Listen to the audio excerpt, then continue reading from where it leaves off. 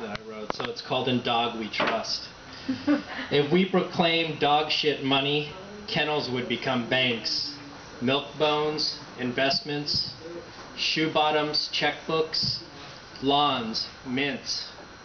We'd all become hounds or bitches, sniffing rear ends for a withdrawal, making deposits instead, with no interest, doggy-style economy.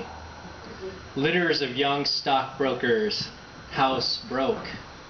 If dog shit was money, $1's worth would still be worth $1, but we'd never have to worry about where we stepped.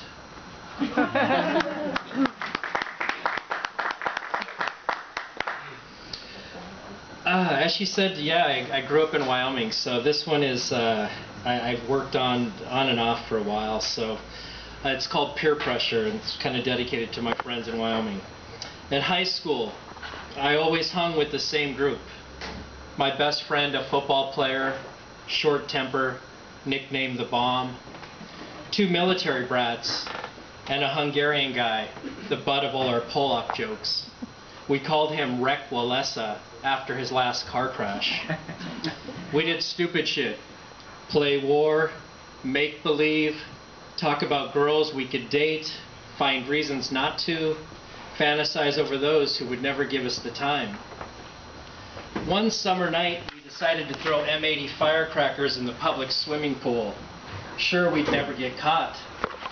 It was Wyoming. There was never anyone around. Insert mental image of tumbleweeds here. Rek drove.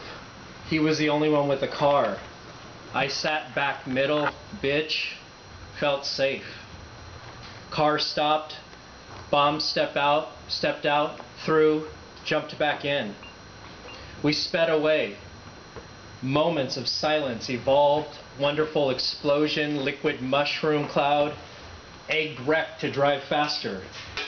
The head lifeguard happened to be ice blocking above on Snob Hill. A chase scene out of a movie ensued. The lifeguard on his motorcycle beside our car, surprisingly fast and agile, raced down a dirt road. We cheered. He screamed, "Pull over." Scared, we proposed a vote.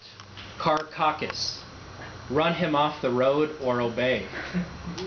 As I scooped out the first net of soggy paper, I recalled we had voted unanimously to run him off the road.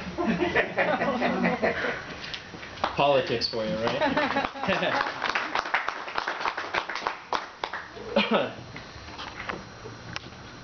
This one is, if it could be paradise, but let me tell you why it's not. Here, moss sings symphonies. Elephants trample dandelions unscathed. Teeth bite into rocks, taste the noise of a future that happened yesterday. Simple theory of relativity. If grandma had testicles, she would be grandpa. Thank my nephew for that enlightenment. Under a dead dog, a child sleeps cuddled next to a flea, away from a place where everything is made from scratch.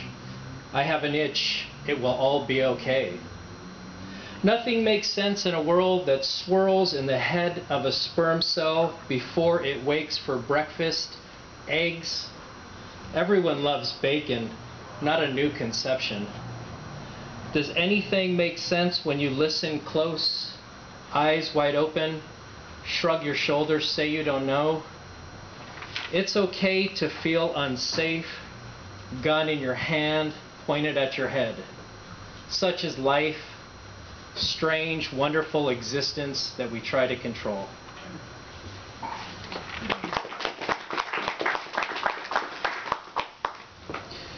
I try to drift away from being so fatalistic, but it's, you know, I try to be more hopeful. You know, it's more Berkeley, is to be more hopeful. So fatalistic is more LA, more Hollywood. You know, it's bigger when it's like Armageddon. So. Lyrics and Dirges. Yeah. What happens after the end of the world? The wait for the next civilization to appear from gray dust, dunes of everything incinerated, snowdrifts of what ifs, what was, what might soon be, life, all that follows perpetual night.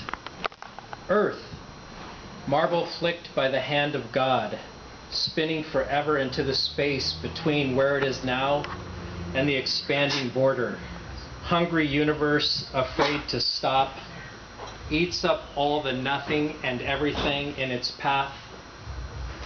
Gorgeous gorging, sated on space dust, lunar rocks, planet rings, masses tagged with numbers, places without names, black holes the size of the unknown, empty space in our head where thoughts don't evolve.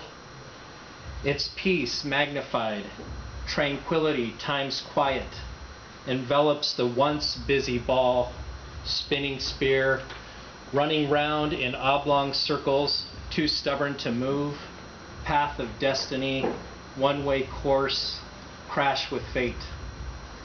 Too bad no one will be left to see the beauty, non-existence.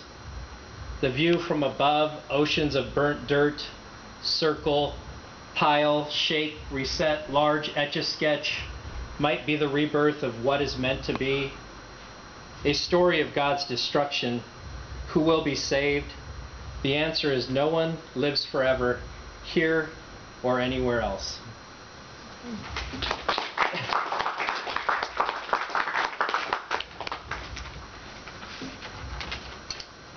The time without. In the land without numbers, borders, wars, starvation, skies, icebergs, three-legged dogs, babies with two hearts, glutton, questions, no's, yeses, sound, movement. Death lingers, pollution haze, hanging, peaceful, patient, in wait. It would be excruciating to live forever because of the pain caused by love.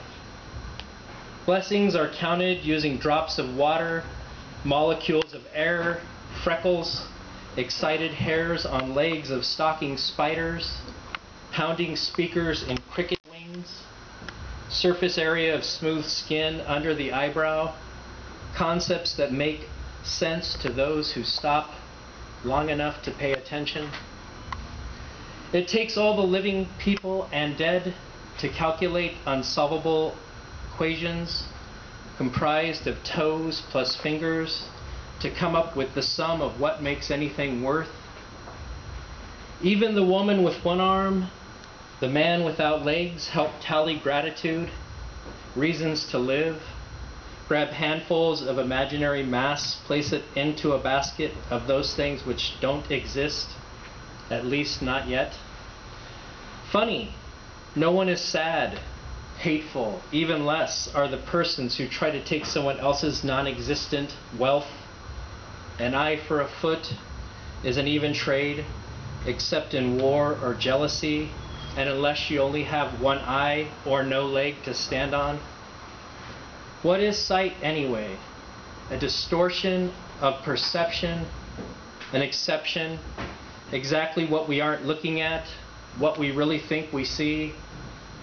In the time without, in a place that has not yet been created, except in the greasy gray ravines between spongy rolling hills of matter under the slick skin cap, there is never a moment when something worth living for does not exist. Thank you.